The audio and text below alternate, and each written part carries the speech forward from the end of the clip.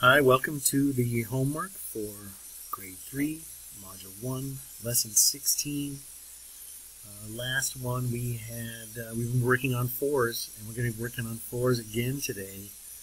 And this time we had a little bit of the commutative property, and now we're going back to the distributive property, but with fours. And we're going to have arrays, and this is often really there's just a few numbers you have to write down to do it.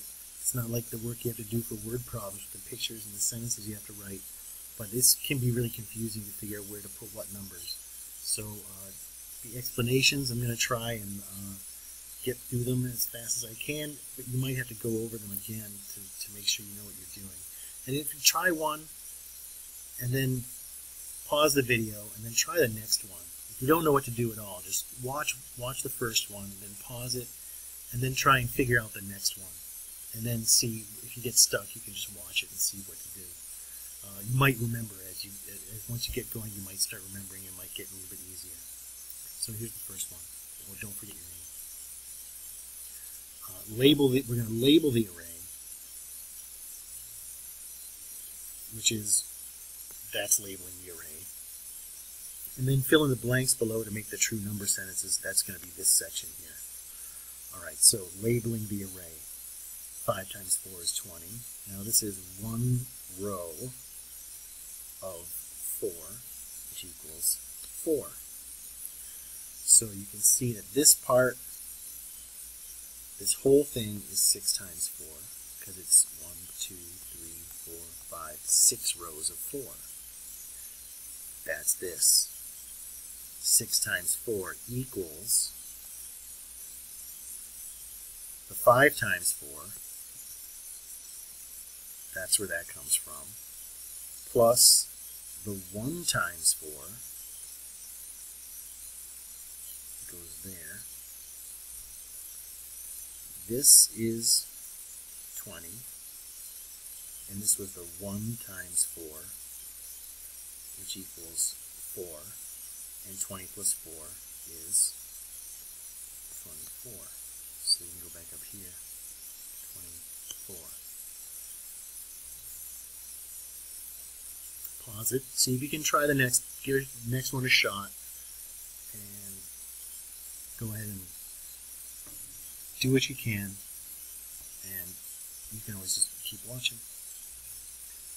So for this one, we're doing 8 times 4.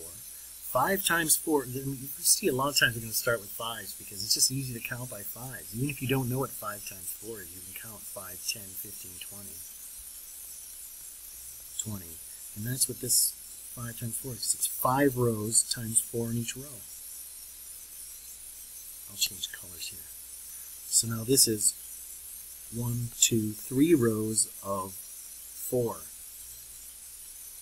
Right? That's 3 rows of 4, and that's 12. And now we're looking at, I'll get the third color here. This is the 8 times 4. The whole thing, 8 times 4 equals, that's an equal sign, equals the 5 times 4 plus the rows from the 3 times 4. The 5 times 4, we figured out that's 20. And the 3 times 4, we figured out here, that's 12. And it's pretty easy to add 20 and 12 together. You can probably do it in your head. 32, so we got 32 for the whole thing. It's just a way to think of it. If you don't know your facts really well, 3 times 4 is one we've practiced a lot, and 3 times 4 equals 12, and this is a 5, easy to count by 5s. So it's a way to split it up into 2 easier multiplication problems, and then add those totals together to get your 32.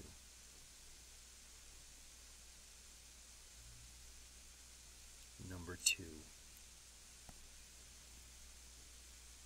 Now we're looking at matching the multiplication expressions with their answers.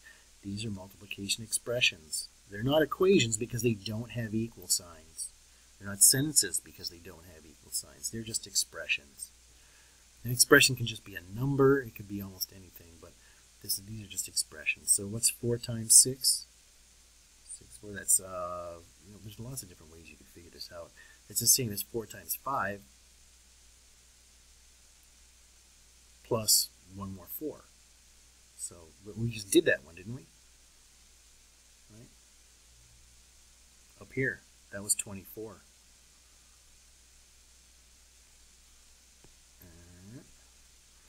And then we also did the 8 times 4. That's the same as 4 times 8. That was 32. And we're halfway done. The 4 times 7. Let's see, did we do that one also? No, we haven't. Okay. Sorry. 4 times 7. You could think of, it's 28. And the 4 times 9. That one I think we've done 9s. One of the tricks is think of 4 times 10 would be 40, and it's going to be 1 less 4, so 40 minus 4, 36. That's one of the mental tricks you might do if you don't already know other tricks for 9s.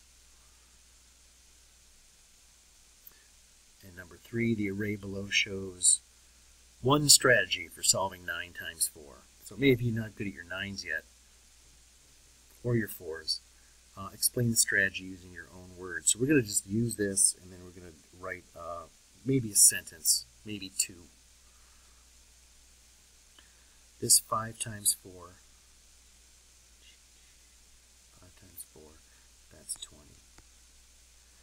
And then this 4 rows of 4 is 16.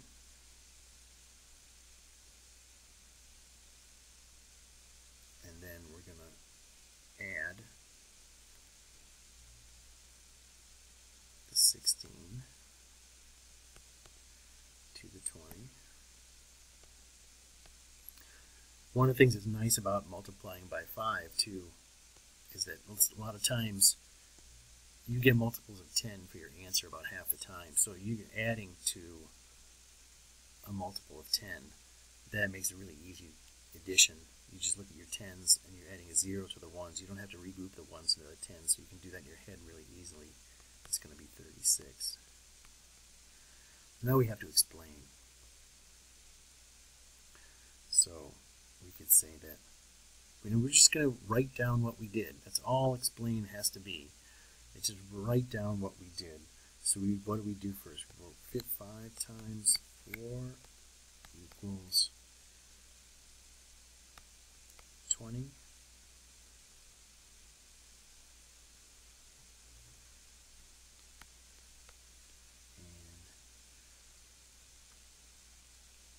4 times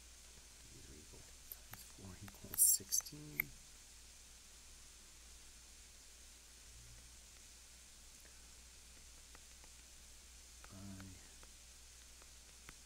No.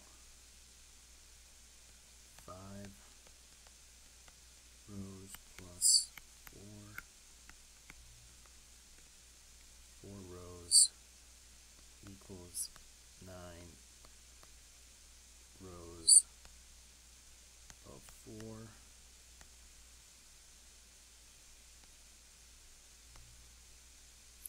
So 9 times 4, remember that's what we're trying to do in the first place, is 9 times 4, so 9 times 4 equals 20 plus 16 equals